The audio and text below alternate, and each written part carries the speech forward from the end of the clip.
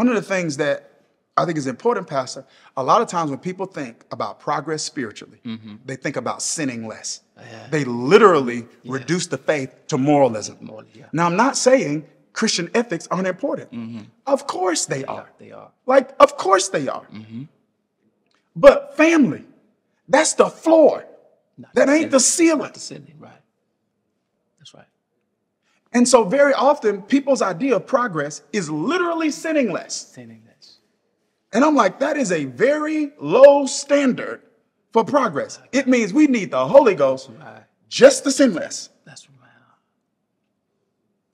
At some point, we got to move from our view of progress to say, hey, not only do I need to address sin, immoral, I need to address weight. Yeah. Because the Bible says I need to lay aside both. Weight and sin, right. Sin and weight. Right. Sin, that's immoral. Weight may not be immoral, but it's unhealthy and it's unproductive. So I need to cut that too. Cut that too. My God. Right? So some people are like, I've stopped lying. Okay, but that still doesn't mean you're more truthful. Does that make sense? So progress is, I don't lie anymore. But are you speaking the truth in love? Are you holding it in? Yeah. Are you assertive? Are you honest? Right? So I know things you're saying, you're not saying things that aren't true, but are you saying things that are true? Because if you're not saying things that are true, there's still some progress that needs to be made. And I'm just telling you, don't reduce the power of the Holy Spirit to simply sin management. That is not even, like, the word sanctification is conformation into, it's like being set apart to be holy. That's conformation into the image of Christ. It's making me more like Jesus, not just less like the world, more like Jesus. I love it. Because you can be a moralist. You can practice moralism. Dr. Kenda Dean calls, like, she says what many people call Christianity is moralistic therapeutic deism.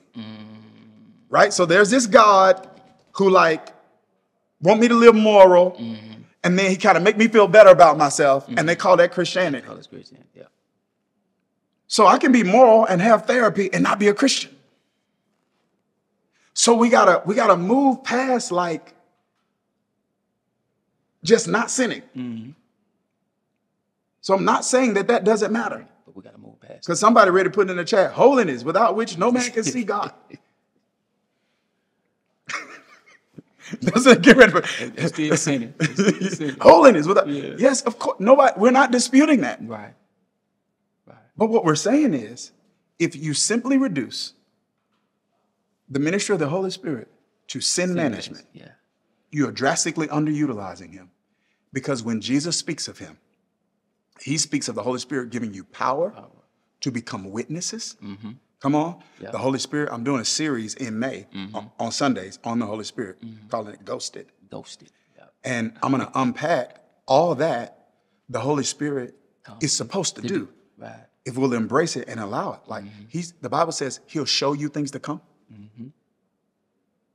So it's not just, am I sinning less? It's, am I growing more? And some of us come from, and the reason I had to hit that, let's wrap up. Let's play, brother, because I can sense it in the chat. I'm messing with some sacred cows right now, and I'm glad about it. You good? Yeah. Because some of us grew up in religious settings. And when I say grew up, maybe not little, but your formative years were in settings where the view of sanctification and your theology of holiness was simply sin avoidance, and it wasn't confirmation into the image of Christ.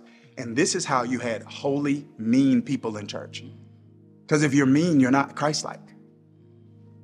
So it's moralism that they called holiness.